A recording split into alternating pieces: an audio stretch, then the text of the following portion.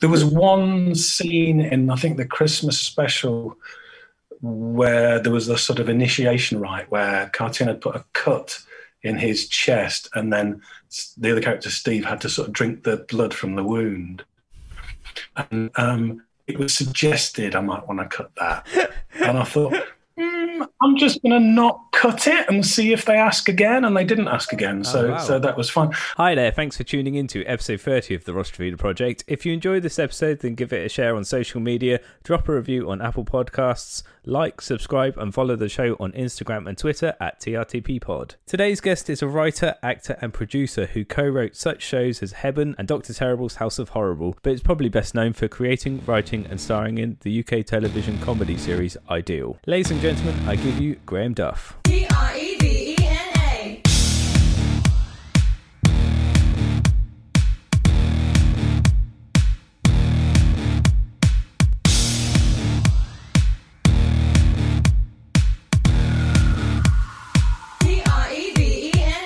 So, where'd you grow up? I grew up just outside Blackburn in Lancashire, right Harwood. It's like a little market town. So, so I'm from the north. I lived in, I was 18 and came to Brighton.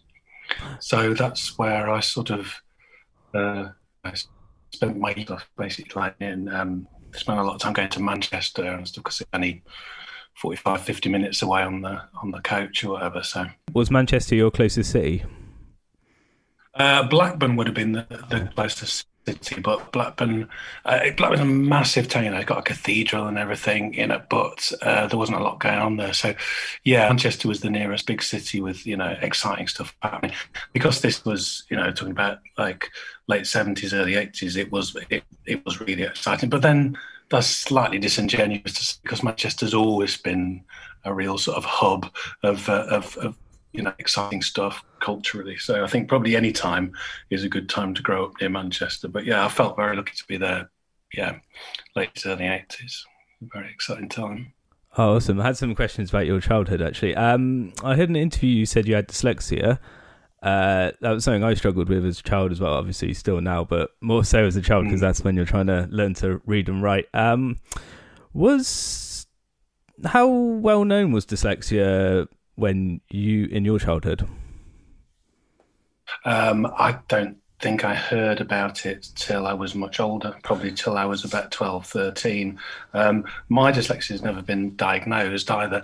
I just for a long time thought I was thick because I've also got dyscalculia, which is dyslexia with numbers, and I've got that much worse. Like when I'm tired and stuff, 4s and 7s look identical, which is really handy. And when I was very young, the numbers just swim around. And if people are saying one number, I hear another, and writing down phone numbers is a nightmare. That sounds terrible. That I wasn't even aware of that was a thing until I was in my 30s. So yeah, no, I did. I just thought I was a bit dim, really. And some teachers seemed quite keen to back that theory up. So, yeah, I was always, from when I was, I don't know. I couldn't read till I was 9. But then once I could read, I just started devouring, James Bond books, Doctor Who books, and so on. And then I just wanted to write. I wanted to write all the time, and that's not really changed very much, to be honest. Did you find you had a clicking point then when it all started to make sense? Yeah, I can remember reading. My mum had bought me a copy of the very first Doctor Who novelisation, Doctor Who and the Daleks, and I was so into Doctor Who when I was little. It was like the main thing I thought about all the time. And I think that was the thing. I was presented with this book, and I think before then I thought, well, why would I need to read? I'm not interested in none of these things that people seem to be interested in reading appealed to me. And then suddenly there was something about Doctor Who, and I thought, I really wish I could read that. And so that was the turning point, really. It was just it was a need to know is not the phrase, is it? But it was something that I felt passionate about, so that drove me to learn to read. Yeah. No, yeah, I agree. But because I didn't learn to read till I was 9, I missed out on a lot of those sort of classic childhood books that everybody loves. Because by the time I could read, I was too old for those. Thomas the Tank Engine or whatever. That kind of stuff. So what about you? When were you diagnosed? I was diagnosed pretty young, actually. Like, I don't know how old I would have been, but like second year of school, maybe second or third year of school. I just wasn't picking up stuff as fast as everyone else. And I had a similar thing to you, but I didn't actually read a full book until I was like 19 by myself. So I sort of had a bit of an audiobook situation going on with my parents, who used to read to me as a kid, and then that kind of went away as a teenager. But yeah, no, it wasn't. Same with you. It wasn't until I found a book that I was interested in that I was actually like, oh wait, I can actually sit, concentrate, and read. Yeah. There's that thing about getting something back, I think, because when you're at school, all things they want you to read are school books, It's like, well, those aren't your choice, are they? You don't, like, why would you want to read those? I think as soon as it's something that you sort of think, oh, there's something in this for me, then that's the turning point, probably. So what early like writing projects did you do that no one's ever gonna hear or read, but you really loved at the time?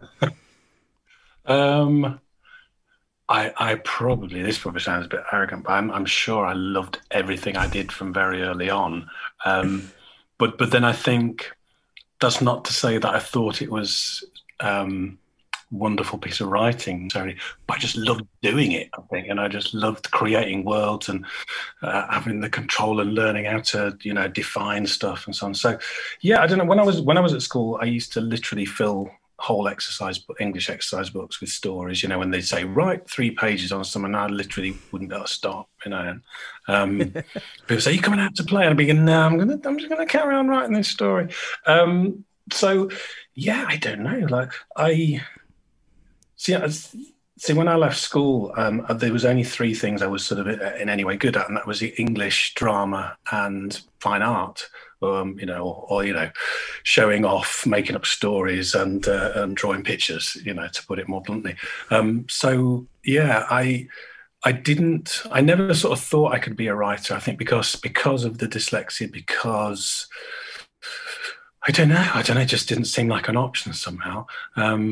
And so I know I was into drama, so I wanted to act, and I wanted to go to RADA, but I was too young to even apply. So I set my sights a little lower, so low, in fact, that I went to Blackburn Technical College, and I was doing art, did foundation art there. And then writing started to creep into that, I think, and I started writing before, this was early 80s, and performance art was sort of an avenue of creativity that hadn't previously been open, and it was, performance art was sort of in its infancy, really, I suppose, at that stage. And I think I was interested in doing that kind of thing. And around about the same time I was doing that, I started working at Factory Records in Manchester. They had a video department called Icon, and I started working there as an assistant editor. Working implies I got a wage. I didn't get a wage, but we had the facilities, and we made promos and stuff. I mean, a guy called Brian Nicholson, he was the technician, audiovisual technician at college, and we started doing things together. And so I think I sort of probably in my late teens, got this idea about combining visual things and theatre and video and writing, and then the writing became more and more central as time went on. When I came to Brighton, I did a combined arts course, and me and a few people on the course set up our own sort of theatre company. And again, it was a little bit performance arty, but it was very funny and it was very surreal. And we did songs and installations and all kinds of stuff and weird costumes. And it was never big, but it sort of took off whilst we were at college. And so we were going off and doing tours and stuff, and playing in Amsterdam and like playing at festivals in the UK. And suddenly it was like that became more important than doing the course, even though it had been inspired by the course. And then writing became a bigger and bigger part of that. And then I sort of realized this is what I want to do for the rest of my life, basically. Write for performance and, I'd always had a hankering to do, just creative stuff, be it music, theatre, whatever. But I realised that I didn't mind spending hours and hours and hours on my own, just listening to music and just creating, or not always on my own. Sometimes collaborating with other people. But I think that's what I think a lot of people find daunting with writing is like, when will you know it's finished? How will you know when you've done enough? And it's like I just embrace all that. I don't mind. Never have done. That's excellent. That was a long answer. That's right. Was procrastination ever something you struggled with? No, not. No, I can say that quite confidently. Really, not for a second. I've said this loads of times, but I'd prefer to be writing something that I think I might not use, might throw away, rather than not write. And I think it's very easy, particularly when people are starting off, just to sort of. One of my favourite quotes is by William S. Burroughs, the author, and he says, "Editing is on the page, not in the head." And I think it's very simple, but I think it really holds water, because a lot of people you can sit there thinking about, should I do this, should I do that? No, that's not quite right. So I just think just write, just get it down, just write, get it in some manifest form that you then make better. And so no, procrastination's never been a thing that I've struggled with, and I think in a way I sort of make it impossible for myself to procrastinate, because I've always got 6, 7 or 8 different things on the go at different stages of development or whatever. So if I ever get stuck on something, or if I don't fancy doing something, then, well, what about this other stuff? What about this? What about that? So I always make sure I've got stuff to keep me occupied. I'm really not a fan of spare time, of free time. Doesn't do much for me, That thing about, I wish I could spend a week lying on a beach. And I think, no, I don't really. Yeah, I mean, I just feel fortunate I found something that, I'm moderately good at, and I can just about make a living from, and I really enjoy doing it. And I just think, well, that's got to be the best, hasn't it? It's I don't know who said, there's that phrase, isn't there? Find a job you like, and you'll never do a day's work in your life. And I sort of think I've discovered that one. The secret to that. Absolutely. Who were like your early comedy inspirations? The thing that I was into from when I was very young, my mum gave me, she didn't give me, she had a couple of Tony Hancock albums, and also a Bob Newhart, if you know Newhart, as an American sort of satirist who did monologues, but which I quite like. But she had the 2 Tony Hancock albums, and I taped them, and I just listened to them till I knew them inside out. So Hancock was like a massive thing for me. Comedy, that was my favourite thing. And it was weird because it was, this was in the early 70s. Now, of course, if you were 10 years old and you got into Hancock, you could find out all about him. It just seemed like a sort of ghost from another dimension, so nobody I knew about him. So it felt like this hermetic little world that I was allowed to enjoy. And then my grandparents bought me another Hancock album for my birthday, I think, the following year, and then I was just obsessed. So I like that. A lot of people of my generation were sort of really taken by Monty Python's Flying Circus, which I quite liked, but it wasn't a big thing for me in a way is for a lot of people of my generation. I think I was just, once I discovered Hancock, nothing else quite hit that level, I think. So that was probably my biggest, well, not probably, definitely my biggest comedy inspiration as a writer. And I think it probably remains, those sort of cadences, those sort of structures where it's not about gags, it's about reaffirming the character and I don't know, the sort of meeting of the highfalutin and the quotidian. That's manna to me. I love all that. So the thing I'm best known for is Ideal, and I think there's a lot of that sort of Hancock-esque stuff. I'm not comparing it in any way, but there's definitely an influence of Galton and Simpson in the way those situations are structured, and some of the turns of phrase, I suppose. I don't think I've plagiarised. I think I've just been influenced, but you can quite tell, can you? Hopefully not. Was your first writing job an appointment with Dr. Terrible? Dr. Terrible's House of Horrible. Um, no, that was my first. That was the first TV series that I wrote. Yeah, so that's which would have been 2001. So no, before that, I'd already had my own series on Radio 4 called Stereo Nation, which was based on an Edinburgh show I did. It was about music, and it was like a sort of anthology thing. So there's 6 episodes, and each one I played like a different music obsessive. So one was like this guy who ran a club, really dodgy guy who ran a club. There was another guy who was like in a Welsh indie band, and sort of just coming at it from different angles. So that was 98. So that was my first show, I suppose. Before that, I'd done things like on Loose Ends on Radio 4. I had a column on that and done bits and pieces. But Dr. Terrible's House of Horrible was the first TV series I did, which I sort of came up with the idea, and then I pitched it to Steve Coogan and Henry Normal at Baby Cow. And then... Did you know them before then?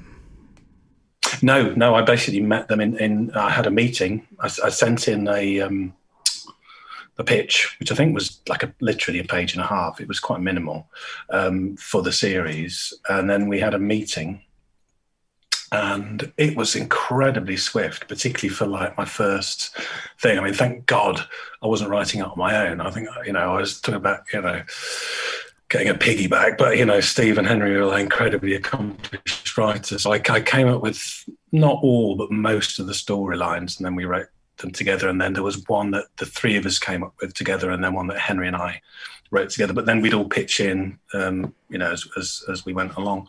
So yeah, I think from when I had that first meet, I think I had that meeting something like September 1999, and April 2000 we started shooting or something. So it was really, you could feel the G-forces from but it's that classic thing that always happens with commissioning. It's like they and ah, and then they say yes, and as soon as they say yes, you feel like you're behind schedule, because they say yes, but it's in this amount of time, so you've got a really short period of time to write all these scripts, and it's like never fails to happen, never fails. That's crazy. What's the dynamic like of writing with other people versus writing with yourself? It depends on the people. So I don't mean that in a judgmental way. It just, because you just form different dynamics. I've tended to be, whoever I've written with, I've tended to fall into the position of the person that does the typing, which is got pluses and minuses, because it's really nice, I'm sure, to be the person that's just pacing up and down and chucking in gags and thinking of, dreaming stuff up. You're part of that process as well, because you're bouncing off each other, but you've got to make it manifest. And then the other thing you've got to do is then when you're at home later, you've got to tidy it up and make sure it all makes sense and stuff. So you get, that's nice that you get that sort of, you're able to finesse it, if you like. Yeah. It goes through so many stages, as soon as you get into production, things change and so on. But yeah, no, it's, I think sometimes working with people, you can make leaps that you wouldn't make on your own, because you suddenly bounce back off each other really quickly. An idea just suddenly escalates, and it's really one of the great things, on a selfish level, one of the great things about writing with other people, and particularly the comedy writers, is you can just end up in fits and giggles about stuff. And quite often about gags, there's no way you can actually put in the programs. They're too silly or too rude or so irrelevant. But, so that's nice. But then equally, sometimes when I'm writing on my own, I'll think of something, and I won't necessarily be laughing out loud, but I can snigger for a good half hour. It's a pleasant way of spending time. But also sometimes you feel the pressure as well. So, sometimes people say, do you prefer writing on your own or writing with other people? And it's like, I really don't mind. I'm happy to do both, because you get different things out of different ways. I think sometimes one of the downsides of working with other people sometimes is you can set off down a cul-de-sac, and your joint enthusiasm doesn't, somehow you get blinded to the fact it's a cul-de-sac, and you're sort of riffing on there with that and that, and you're making all these notes, and they get at the end of it, and then somebody will go, yeah, but doesn't that contradict that thing we just, oh right, yeah, I'll forget that then, and then you're half an hour later and you've spent all this energy and giggled yourself silly and stuff. So yeah, it's swings and roundabouts, as they say. Yeah, I had another question that's quite similar, but it's like, how much freedom do you have when you're writing for a show that's already like established, and then you're just hired to join in on writing an episode? Like, what creative Well, input do you have in I've that? not really done that, Have to you be honest not? with Oh, you. okay. Most of my stuff is sort of, how to say this without sounding wanky. Most of my stuff is sort of more authored than that. I tend to get involved in projects where I tend to create things and then make them. I sometimes join in with other people's parties, but not very often.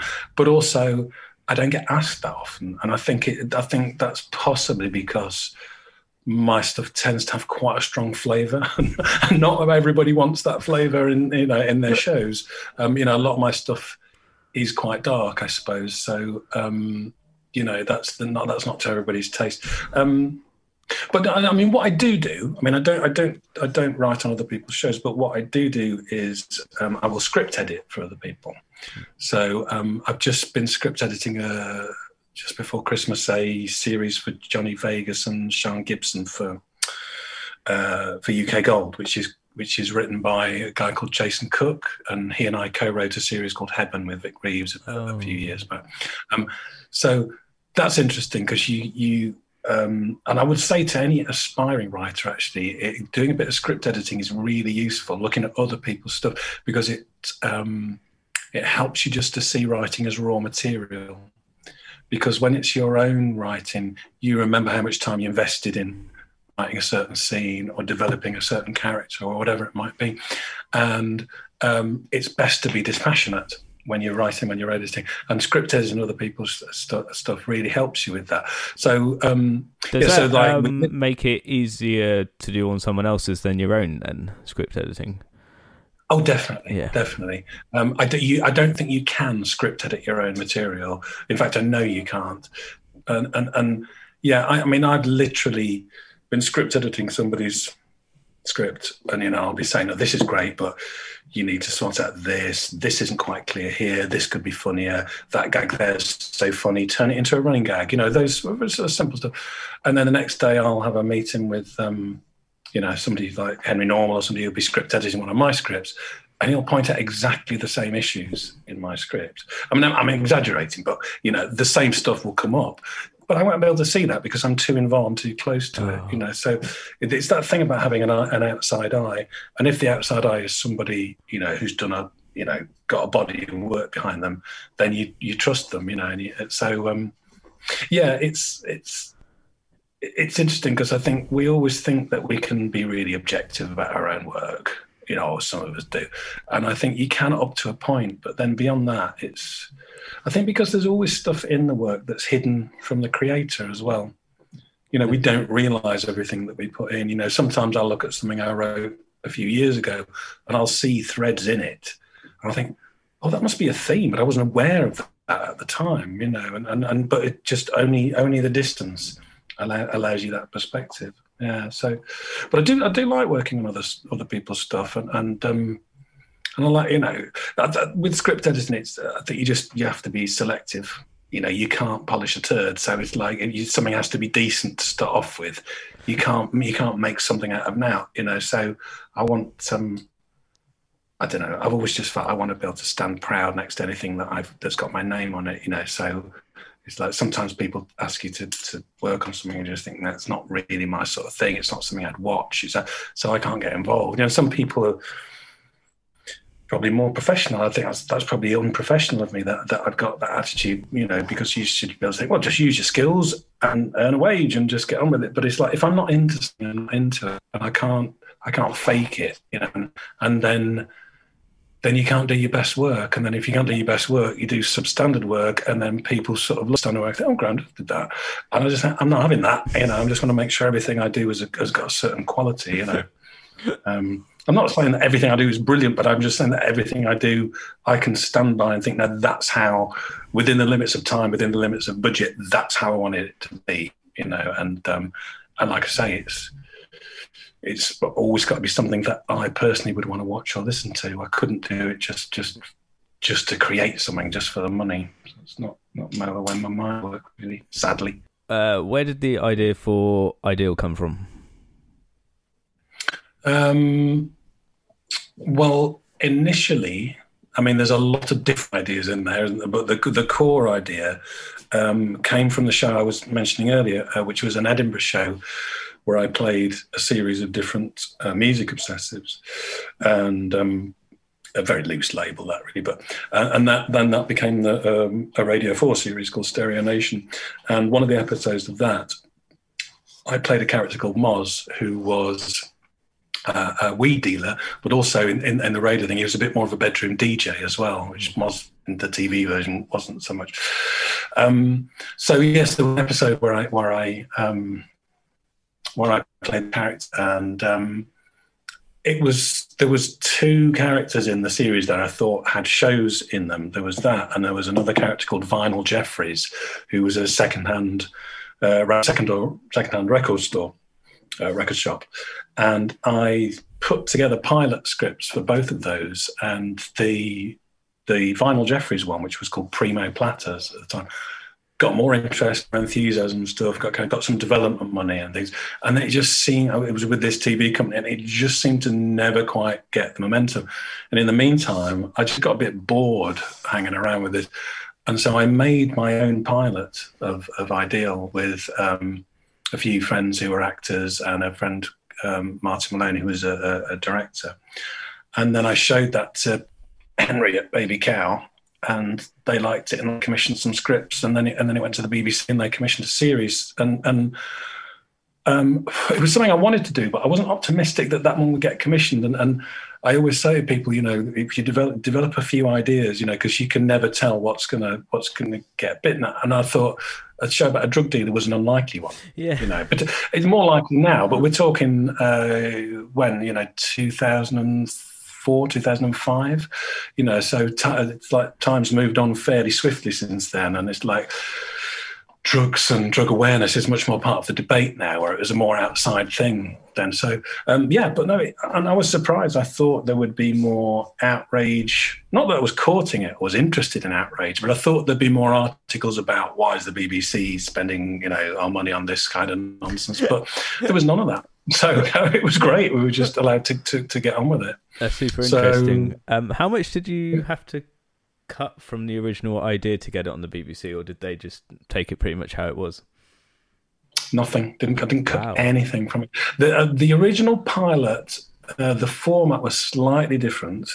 I mean, obviously it was me playing Moz rather than Johnny Vegas, but Joanna Neary, who plays Judith in Ideal, she was in it, but she was playing Jenny the childminder in that, so that's quite weird. People see that now. But the format of it was the police had got surveillance cameras in the flat, and so you were watching it through. So it was a lot of the same events. A lot of what happens in episode 1 is the same stuff that happened in the pilot, but you were viewing it through surveillance cameras. So that, I don't think they even said you've got to change that. They were just saying, maybe you'd have more freedom if you didn't do it like that. And so I thought, yeah, fair enough. And they said, would you be interested in Johnny Vegas? But so I met Johnny and we got on really well, and it was, and then suddenly I was reading the scripts and hearing his voice and thought, yeah, this is perfect. And the Baby Cow, Henry at Baby Cow, said, well, just another character for yourself, write another character for yourself to play in it if you're not playing the lead, which I did. So no, the whole thing was quite interesting, really. It was a real lesson in terms of how not to censor yourself, because I was already doing a show about a drug dealer, so it was a bit late to start getting coy, about what we were doing. So there was a few things I thought that there would be questions about. Like, I don't know how familiar you are with the series, but there's a character called Cartoon Head in it who wears a mouth mask, never speaks. And I thought, and obviously, it ran for 7 years. By the end, it's just part of the fabric of the show, and people think it's whatever it is. But to begin with, I thought somebody would say, well, this is a bit weird. What's going on here? Why is this character got? Why does he never speak? Who is he? Why has he got no? And it never came up. There was one scene in, I think, the Christmas special where there was the sort of initiation rite where Cartoon had put a cut in his chest, and then the other character, Steve, had to sort of drink the blood from the wound. And it was suggested I might want to cut that. And I thought, I'm just going to not cut it and see if they ask again. And they didn't ask again. Oh, wow. So that was fine. And I thought that was no more perverse or weird than any number of Hell's Angels, initiation rites or whatever. So, and the thing is, when you watch it on screen, it comes and it goes, and it's creepy and it's a bit disturbing, but it doesn't feel out of step with the rest of the narrative, So no, it was amazing. Really. I was given such a free hand with that, and choosing all the music, and it's like once they said yes, they sort of let us get on with it, really, And the only involvement we had from the BBC, I don't sound like a real arse here, because I'm not somebody who's going to sort of like defend the BBC down to the, but I've got to say in this instance, the sort of interventions not intervened, but the sort of involvement they had was all really positive and encouraging. So I feel very fortunate with that show. That's good. Did you, when you were writing, I imagined you sort of imagined certain actors playing certain roles. Did anyone actually end up playing the role you thought they were going to play when you first imagined it?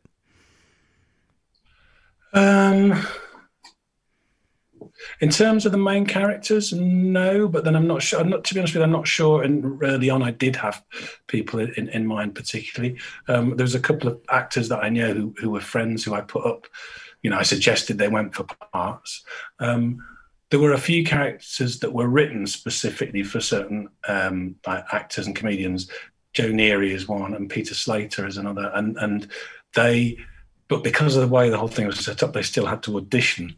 But then, because the scripts had been written for them, they did the best performance. So no, so that was good. And also, as it went on, just inviting people to do cameos and stuff, and it's like about 98% of the people we asked to do cameos said yes. And there's all sorts of people who say, oh, you'll never get Paul Weller. And I thought, well, we won't if we don't ask him. So let's ask him. And his assistant said, well, I'll ask him, but it's very unlikely he'll want to do this kind of thing. And, he came back, he was a fan of the show, and he said yes, and he came along and he was brilliant, So, no, the only person that turned us down was Kate Moss. And she said she didn't want to do anything associated with drugs, bless her. But everybody else we asked said yes, and that was great. So, getting Marky Smith to play Jesus and stuff like that, it's like, it's not even bucket list stuff, because it's stuff you wouldn't dream of putting on your bucket list in the first place, because you wouldn't think it was possible. So, yeah, no, all that was really good. Really good. That's so funny. That's one thing that Ideal got right, actually, was, I don't even know how to put this, but how stale his flat looks, Johnny Vegas' character, and just how messy. Yeah. I feel like some other like weird comedies, the sort of living environment looks a bit too clean. Yes, yeah, no, it wasn't a house-proud man by any stretch of the imagination. One thing that we did in Ideal that I've seen done since, but I hadn't seen done before then, and it's not a big deal at all, was just having washing up drying, having washing over radiators, having washes on our clothes horse and stuff, like in the background of things. It's like you never see that in now, but you used to see that in soap operas, because it looks ugly, but then it is a part of life. So it's just, I find it interesting when you can do things like that. It's not groundbreaking, but it's just that it's like it just gives it an extra little sort of patina, I like those sort of things, those details. Definitely. What was it like working with Johnny Vegas? Wonderful.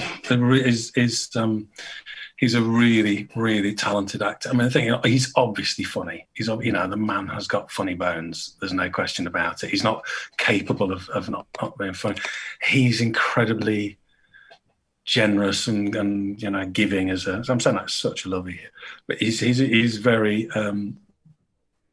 very dedicated to his craft. I think people think that Johnny just rocks up, has a few beers and spouts off, but it's absolutely the opposite of that. He's just devotes so much time to his craft. It really means a lot to him, and certainly as an actor, it's good that following on from Ideal, he's done other sort of decent, got other decent parts, because I think he's a really good actor, and he just feels really authentic. And I think he goes method on stuff. It's like in Ideal, there was quite a lot of emotional territory covered. With him having to cry or get angry or modulate his mood through sort of lengthy conversations and stuff.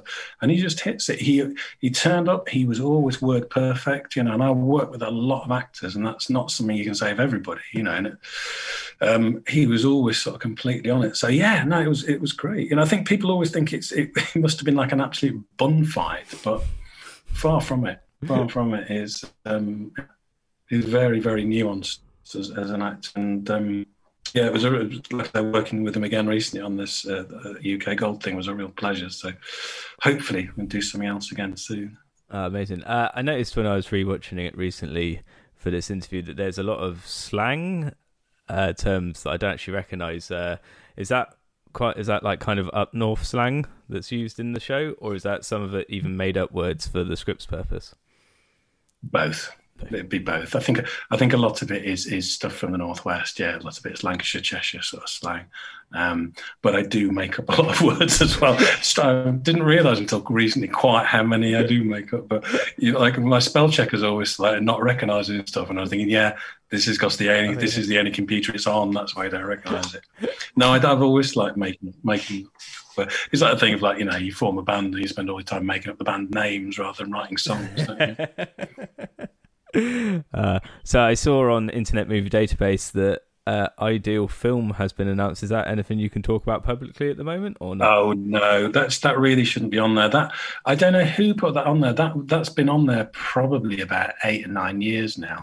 We were developing a film for a while, yeah, but it's not. I don't know who put it on. It wasn't me. It wasn't John. So I'm not sure. We was a film for a while, and we had a script, but it just sort of, I don't know, it just didn't happen. I think I was sort of working on it, and then I can't remember what it was now, but another project came up that I had to deal with straight away. So I was doing that, and then some of the financing wasn't quite working out, and I think everybody on it just sort of. Everybody on it, say me, Henry, and Johnny. Really, it just sort of. I don't know. We couldn't get to the stage where we could get proper funding to develop it at that point. So it just fizzled out. But no, I don't know if I knew how to take things off it. I'd take that off there. So no, that's not happening. Funnily enough, just before the lockdown, we were talking about doing a stage show of Ideal. Oh. Like a reduced, like with a smaller cast. So we were just about to start early discussions about that, and then the lockdown happened, and of course that's been knocked on the head. We might pick that up at a later point. But, it's been knocked on the head for the last 12 months anyway. That's awesome. So for all the things you've written for, what's the favourite character you've worked on? Oh, I don't know. Yeah, it's too many, really. I mean, obviously I like sort of lead characters in the stuff I've written and, and the stuff I've played and that. But I don't know if you have a favourite character. It's a bit like, I got 3 sons. It's like I couldn't tell you the favourite one was because the other 2 would kill me. So, yeah, I don't know. I mean, I think I've got this thing. I've got a few things, but one of the things I have is... it's like I'm always most interested in what I'm doing next, sort of thing, and also I don't like to repeat myself, so I like whatever I'm doing to be different to what I just did and stuff. So I don't know if that's any way to run a career, but it's about keeping. I don't know. I think part of it's about not allowing myself to fall into a comfort zone. So I can't sort of think, it's this sort of thing. I always do this sort of thing. So I'm sort of thinking. I might have done this thing before, but I probably did this about 5 projects back. So this is another, my brain's in a different place now. And yeah, I've just got this real thing about I just don't want to end up on autopilot with anything I'm doing. So I'm always trying to sort of change the vectors a little bit. So I've got something different to deal with. And when I was in a double act for quite a few years, and we did so much touring and stuff. And I just remember being fascinated by, meeting other stand-ups and talking about how they sort of kept themselves fresh, how they kept and I remember one stand-up saying to me, I always make sure I'm a bit hungover when I do a gig. And what? He goes, well, secondary focus. So you've got something to overcome. So you can't just, so you've got to be on your toes. And I remember at the time thinking, that's, you know, I've never been a drinker, so that's not the way to go for me. But I remember thinking there is something in that about upping the ante a little bit, you know. So I don't know why I'm saying this. We've travelled a long way from what your favourite characters are. Sorry, I don't know why. I'm just rambling now. Fine. That's good. So yeah, how did you end up on Harry Potter? It was just a gig, just an acting gig. I mean, I'm 6'2" with a shaved head, so I only get invited to a certain sort of audition, you know. And so that was for and you know, a baddie basically. And that, you know, if I'm in my own stuff, I write characters for myself that I would never get cast as, because I think, why not? You know, because nobody looks at me and thinks anything other than henchman, killer, assassin, pirate, paedophile, Nazi. You know, I'm not plucking these out of the air. These are all parts I played, and so the Harry Potter thing was just another thing like that. And I think I'm pretty sure they probably cast somebody else in the part that I ended up playing, and they dropped out. The reason I'm able to say that with any degree of confidence is nobody told me, but the character is called Squat Man. And I was thinking, well, I'm 6'2". I'm not squat by any stretch of the imagination.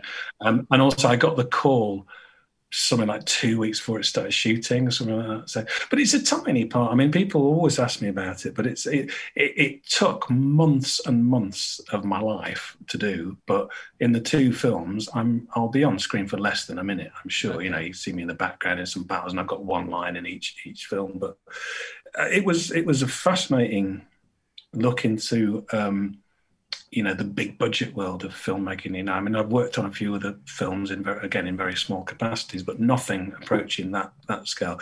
And when you're used to working in television, where everything is a trade-off with the budget, you know, you're all the time you're sort of thinking, and then suddenly to be working on that, and that money was clearly no object.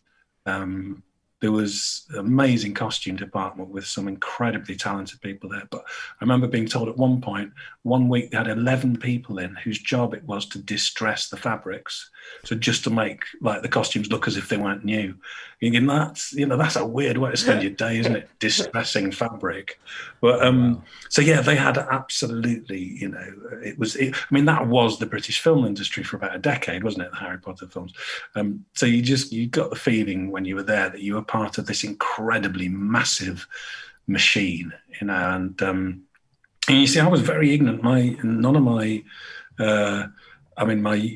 two eldest sons, they were none of them were into Harry Potter, so I'd never read the books to them when they were kids. I'd never read them to myself, so I didn't know anything about it really. And I was so busy the whole time we were shooting Harry Potter. I was writing series 6 of Ideal, and also I was I doing? A script editing another show at the same time. So it was quite weird, because I would go in I'd get there about 6:30 in the morning, something like that. By 7:30, I'd be in my Death Eater costume with a big prosthetic wound across the top of my head, sitting at my laptop writing. And sometimes that would be all I did, because we were shooting this big outdoor battle scene. And it's not exaggerating. And I think I was there I think we shot the first film in we shot my scenes in the first film in about 2 weeks. And then the big battle scene for the second film, the last Deathly Hallows film, it took about 3 months, I think. But most days I was turning up there and just typing in a cloak, basically. So it was great, because I was getting a chance to keep on top of my writing deadlines, and also getting paid to, you know, hang out with Helena Bonham Carter and all that. So yeah, it was good fun. It was really good fun. But not something I would have ever predicted. But it's but like I say, people always ask me about it. It's, you know, I'm barely there when you watch the films. I'm barely there. But how much you know, CGI goes into being a Death Eater versus like physical acting? I wasn't involved. I know some of the other Death Eaters were involved in some green screen stuff, but I wasn't. I did. Oh, I did a stunt and it was cut from the Oh, well, no. tiny, tiny stunt. It was cut from the second one. There's this big battle scene, and Maggie Smith, and I can't remember what her character's called because, like I say, I'm not an aficionado, but she sort of killed me with a wand. And I sort of did this big sort of fall onto this crash mat, and we must have shot the scene 12, 13 times. And I'm game, I'll just go for it, whatever. But by the time you are falling over on a crash mat for the 13th time, you're slightly dazed. And then it was cut. It was cut because I just thought I would love my mom to be able to go to the cinema and see her son being killed by Maggie Smith. But that pleasure was denied her, sadly. Did you ever try and get the footage? I've wondered if it's on some deleted scenes on some Harry Potter box set, but it probably isn't. Somebody got in touch with me about 2 years ago and said, "Oh," and it was somebody I think I was friends with on Facebook, but we never met. They just liked what I posted or whatever. And he said, "Oh, my youngest son's just unlocked your characters on the Lego Harry Potter game," and I had not a clue what he was talking about. So apparently they signed up my Lego rights to my identity, but I wasn't aware of it. That's awesome. Do you ever get recognised in the street? Yeah. Not as much these days because I'm not on as much these days, but yeah, and I'm really fortunate in that anybody that comes up to me tends to be really nice, and because I am quite niche, I think. You know what I mean? I'm nobody. Most people wouldn't have a clue who I was, and fair enough. And actually, I prefer that. I don't need to be in everybody's face, But no, everybody who's ever come up to me has always been really sweet, and it's interesting when you meet people and they say, "Oh, I grew up with Ideal," I watched it from when I was 10 or whatever. I think, fucking, did you? Jesus, I'm not sure I'm ready for that responsibility. But was it Ideal you mainly got recognised for then, or is there other stuff as well? Yeah. Mainly Ideal, yeah, just because it was on so long, because there's so much of it, But no, sometimes people recognise you from Harry Potter, but then that's because they're obsessed and they will have watched those films over and over again, And I was at the swimming baths about 2 years ago with my youngest son, and these two boys came up to me and then they were going, "Oh, you're a Death Eater," and I was, "Well, yeah, I was." "Oh, amazing!" And I was thinking, I really don't feel comfortable in a swimming pool being sort of like lauded by young boys. It felt really odd. Yeah, no, and it depends. Whatever's on, it's like when Heaven was on, people would recognise you from that, and it's so yeah. But no, it doesn't have much. And like I say, I don't hanker after that kind of attention. I mean, it's interesting the times sometimes when I've been out with Johnny Vegas, and he is so recognisable, because he's obviously he's not the says here, but he's loud, and so he's really noticeable, and he's so generous and gracious with his time, because people, I think. There's that thing of people feel that they know him because he's on TV so much, but also because I think his persona is very much, for want of a more elegant phrase, man of the people, and he is. He's an authentic working class voice in a cultural landscape. Television is still largely middle class. So I think he's a very noticeable and important presence. And people want to talk to him and want to know what he thinks and want to tell him how much they love him and he has so much time for people. And I think if I was ever in that position where I was that visible, I think I'd find it hard not to feel some level of resentment, and he just doesn't. So, bless him for that, because I think sometimes you just want to go to the corner shop and buy some groceries, don't you? Yeah. And I think once that pleasure's denied you, it's a bit tricky. I can imagine that would be dreadful to be like famous enough where you couldn't leave the house and like not be seen. Do you know what I mean? Yeah. So you host a radio show called Graham Duff's Mixtapes. Oh yeah, you played my band on there the other day. Actually, thank you very much. Oh, pleasure. Yeah. Yeah. Yeah. I mean, what I tend to do with it, and this is probably a foible if we're being completely honest, but if I'm into something, I will turn it into work. Hmm. So I've always been obsessed by music, and I used to DJ on local radio in the 90s. And I listen to music all the time. I write, and I've selected most of the music for the TV programs I make. And so it always has been from when I was in my teens. It's a massive passion, and also quite a broad spectrum of stuff as well. I'm not obsessed by genre in the way that some people are. So I'd always make myself tape and mixtape, when I was younger, and then CD compilations, and then now just playlists, and Daniel Nathan, who runs Totally Radio, said, "Well, you should be doing a show," and I said, "Yeah," and I kept never quite getting around to it, and then.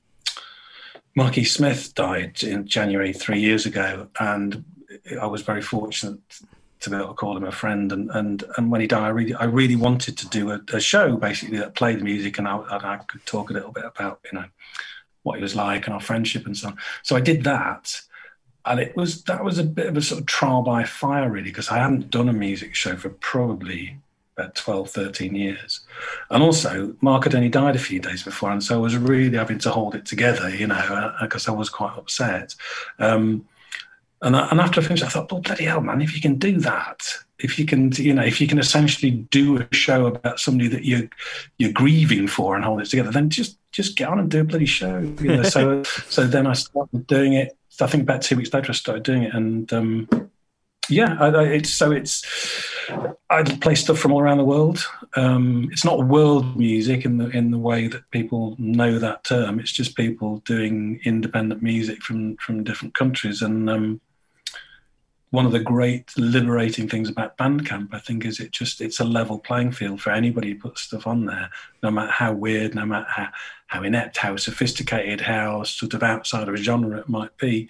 You can just go and have a flick through, and so I've been doing that, and I just think I should just play all these, So again, it's just something that I'm always fascinated by what's coming up next, And it's a weird thing, because if I like something, I tend to never stop liking it. There's things I liked when I was 6 that I still like now. There's, any people sometimes say, "Oh, the dreadful music we used to listen to in the 80s," and I just think, I didn't listen to dreadful music. All the music I listened to in the 80s, I'm still into. So I continue to like stuff, but I'm always interested in what's happening next. And I'm interested in when you get hybridization, when you get genres mixing, when you get stuff that works outside of genre, and that's something I'm interested in dramatic terms as well. And that's something I've done in Ideal and in the H.G. Wells series. And I've got a series on at the moment well, it's not my series as such, but on Radio 4 with Alexei Sayle, called The Absence of Normal.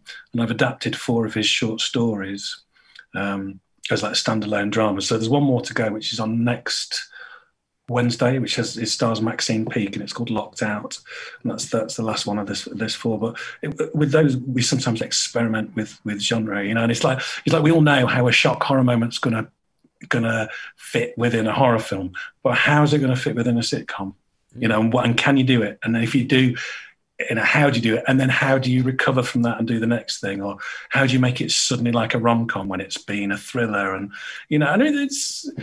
it's not great art, but it's experimental, and I really like experimenting. And I think the Graham Duff mixtape is that as well in a microcosm. It's like, so what's it like if you play a really intense Spanish techno track and then go into some sort of country thing from Venezuela? And I just because I think it's a corny thing to say, but it is true. There's only 2 types of music, good and bad.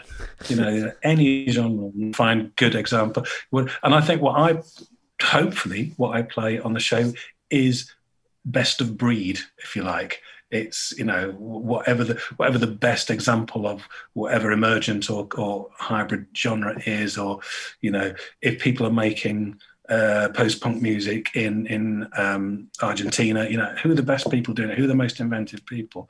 And one of the great things about digital culture now is that is at your fingertips. So is that how you find most of your music, through like online? Mixture. But yes, a lot of it is online. I do spend an inordinate amount of time on Bandcamp.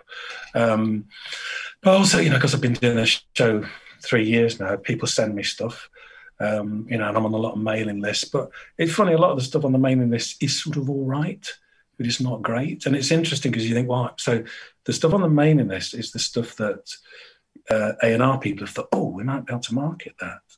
And it's, sometimes there is good stuff there, but quite often I just think, the reason you thought you were going to market this is because it's actually a little bit inoffensive, or it's a little bit like something else that's already popular, or, or the singer looks cute, or, those sort of concerns sort of tend to trump anything else for A&R people. So, So I just go looking. I've always gone looking for new music, and I've spent a fortune since I was in my mid-teens on music. The holidays I could have had, but no, and I spend quite as much now because digital music is cheaper, I suppose. And on Bandcamp, a lot of the stuff I'm buying, I'm not paying a huge amount for it, and I feel slightly guilty about that in some respects, but on the other respect, anything I buy, I then play on the show, and so it goes to a slightly wider audience than would have got afterwards. And sometimes people get in touch and they say, "Oh, we've sold 5 copies thanks to you." And I think, well, that's it's a small change, but it's good. And I will only play stuff that I really like. I'm not beholden to anything other than just what I think is good, And I think I've got a decent ear, but equally, it's probably in some respects the kiss of death been played on my show because it's not, it's a lot of it is quite.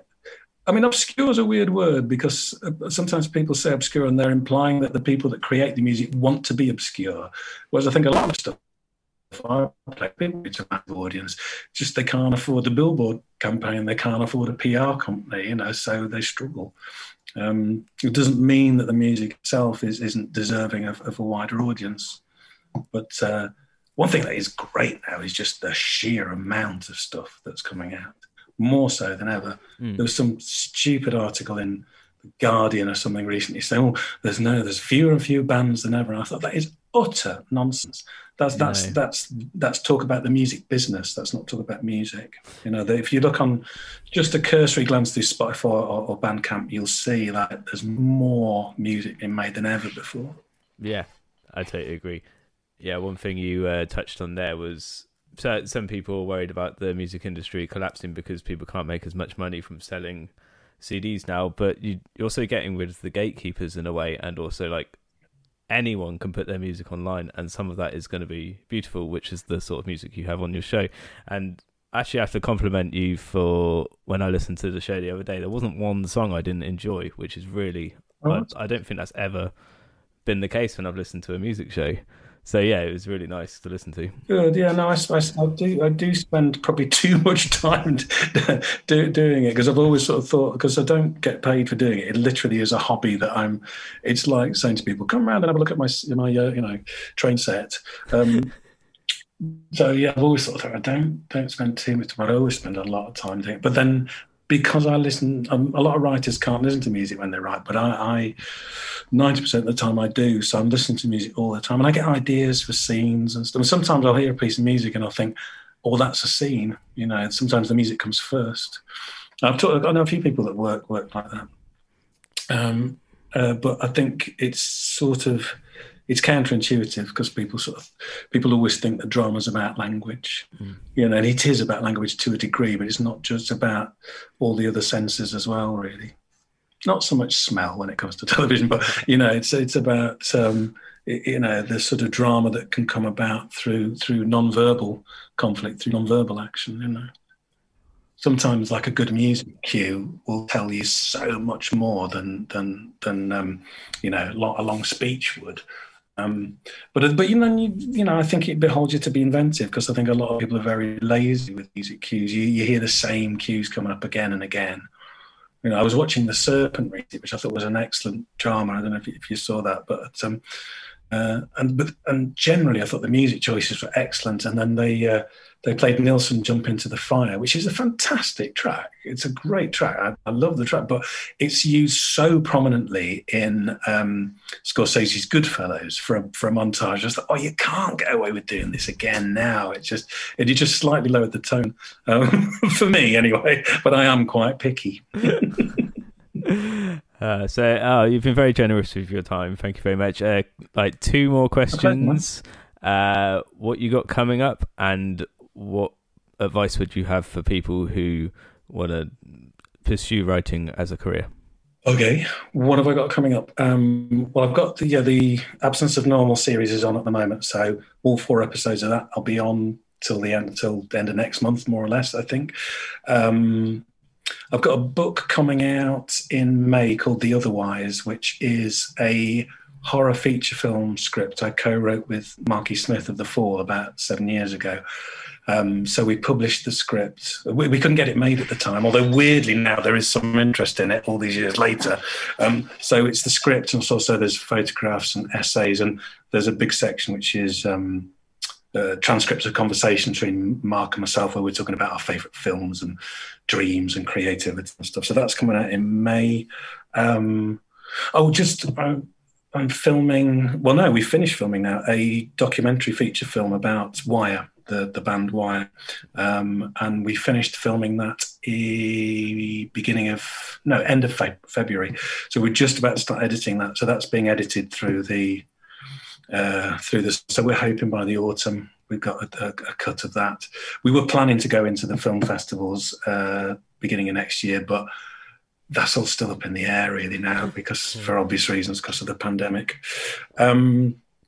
What else? We're doing I do a show on Radio 4 called Count Arthur Strong's Radio Show, and we do live shows of that. So we're writing a new live show at the moment.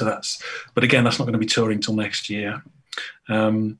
So yeah, that, and I'm writing another book. I did a book that came out about 2 years ago called Foreground Music, A Life in 15 Gigs, which is basically that. It's like my life from when I was 10 to when I was 50, told through 15 different gigs. So I'm doing the follow-up to that, which is A Life in 15 Films. So I'm about 2/3 of the way through writing that at the moment. A couple of other scripts that I'm developing. No holidays, just that. And the other thing that I'm doing that I'm really looking forward to is going to some gigs, because I've got tickets booked to go to some gigs in June. So I'm going to go and see Teleman, who I love, and also going to see Viagra Boys, who I imagine will give good show, I'm thinking. So those are 2 things I've got coming up that I'm really looking forward to. But yeah, and advice for young writers is just write. Don't think about writing, just write. Try and normalise it. Try and make sure you do a bit of writing every day. Don't be precious about it. Just get it out there, get it on the page, and then you can start making it into something better, and don't write what you want to write. Don't try and second guess what might right about your own sessions, because then you know if it's real or not, if it's got some crunch to it. I think if you're writing to try and suit other people's needs, you don't stand as much chance of getting away. There's a great quote from David Cronenberg. I can't remember it word for word, but essentially he says, you've got more chance getting a strange idea greenlit than you have a normal idea. And I think the logic there is that, if you're pitching a flat share idea, well, it'll be one of about 30 flat share ideas that has been pitched at the moment. But if you're pitching something about a man who lives inside a giant matchbox, that'll be the only one. So, it doesn't mean it's going to get commissioned, but people will have an opinion on it. Is unique to that, and also they'll just have to judge it on its own merits, because it's not. They won't be going, oh, it's another one of those Matchbox domicile comedies. I can't be reading this. So I might write that one down actually. So yeah, stick to what people say. Write about what you know. There's some truth in that, but write about what you want to know. Don't end up doing research about stuff you're not interested in. Write about what you want to know. Write about stuff that you'd want to watch. I think that's counterintuitive, but I think that's the way to go. It's worked to some degree. It's worked for me, I would say. In Hey, thanks for listening, and thank you to Graham for joining me. For more on Graham's work, go to grahamduff.co.uk and also check out his radio show, Graham Duff's Mixtape, by going to totallyradio.com/shows/mixtape. And that's it. Bye.